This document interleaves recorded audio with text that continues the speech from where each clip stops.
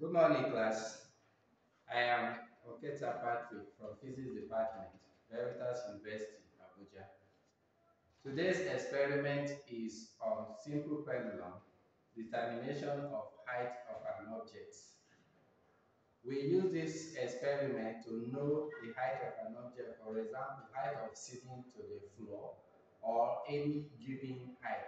For this experiment, we will set a particular height and show you with simple pendulum how you can get the actual height of that length. The apparatus needed for this experiment are rector stand, the cork, a thread, a pendulum bulb, a meter rule, and our stopwatch. So we now connect it as shown this, like this, so that the bulb we want to touch the floor but not resting on the floor.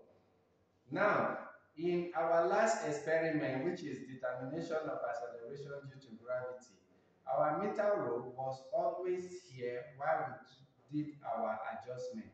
But for height of an object, our meter rule at all points must touch the floor while we take the distance from the floor.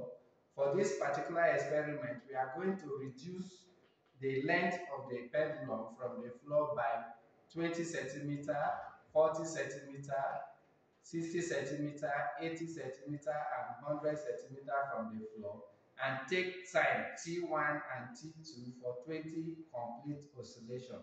So I'm going to adjust for the first one by taking this point to point 20 and adjusting it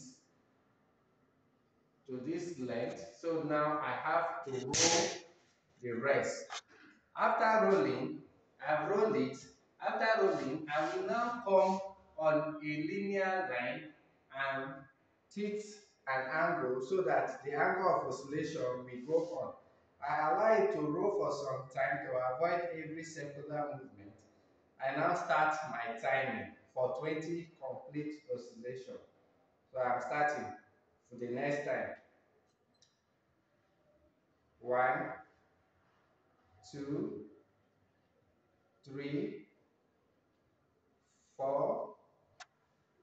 So after taking 20 oscillation, my T1 is 47.00. I will now go to my table and record T1 as 47.00.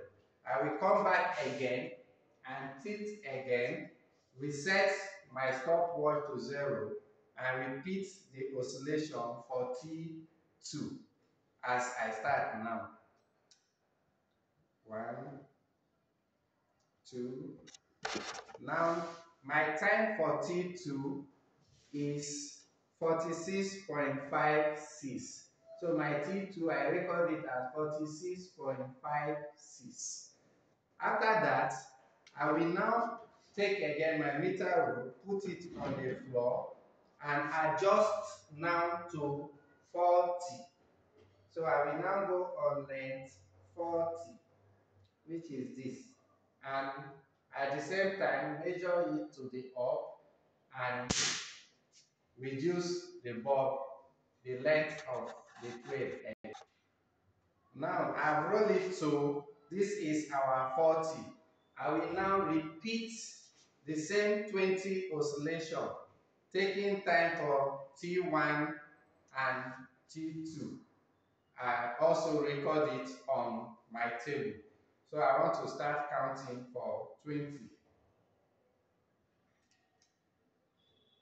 1, 2, 3, 4.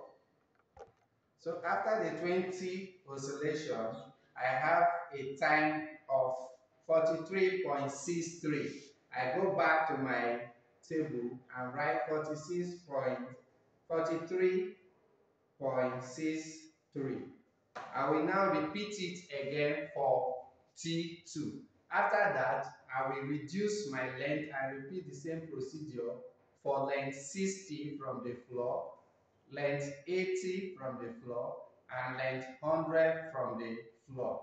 Once I've completed the table, taking T1, T2, I will now take my T average, and from the T average, I will now determine the period capital T by dividing the T average by 20, since we use 20 oscillation. After that, I will square the capital T, that is square of the period. From this, I will plot a graph of I will plot a graph of h against t square. My h is the length, which is 20, 40, 60, 80, and 100 against t square. After which, I will draw my line of best fit and find my intercept. After I find the intercept, from the intercept, I will now know what is needed, because questions such as what is the intercept on the h-axis will be asked, and what does the intercept represent, then precautions taken while performing the experiment, and we have other questions that follow, such as examples of simple harmonic motions and why spherical bulbs are preferred in performing a simple harmonic motion. Thank you, and do have a nice